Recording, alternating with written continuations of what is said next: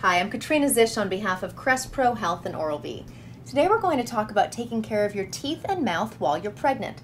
To do that, I'm joined by cosmetic dentist, Dr. Brian Cantor. Nice to see you. Nice to see you. So first of all, is it true that pregnant women have unique dental issues? It is true. When you're pregnant and you see your dentist, the first thing you should do is inform the dentist that you are pregnant. This is because you don't want him taking x-rays on you unless they're totally necessary.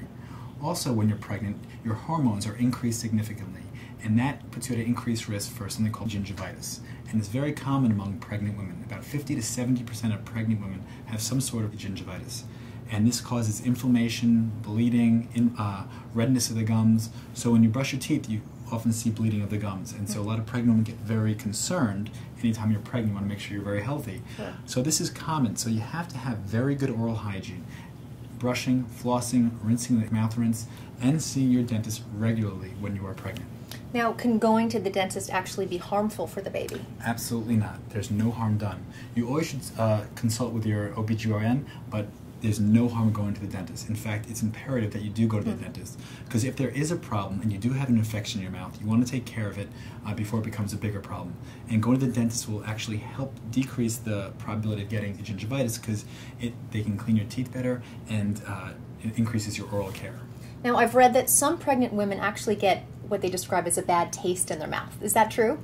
It is true. It's rare. What happens is while you're pregnant, your taste buds change. So you either get a bad taste or a lack of taste, and it's very upsetting for women because without having taste, it's very Those cravings don't really count.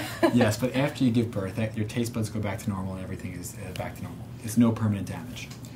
Do pregnant women need to alter their dental routine at all?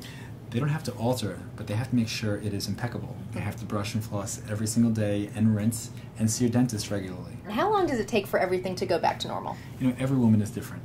The hormones to get back to normal is different for every woman. And if it takes longer, then your gingivitis can take longer to resolve as well. So it depends on your body. Okay, there you have it, the best way to take care of you and your baby during pregnancy. Now let's recap. Tell your dentist as soon as you think you might be pregnant. Keep up your oral care routines during pregnancy, paying special attention to your gums, and don't forget to floss. On behalf of Crest Pro Health and Oral-B, I'm Katrina Zish. For more information, check out the website.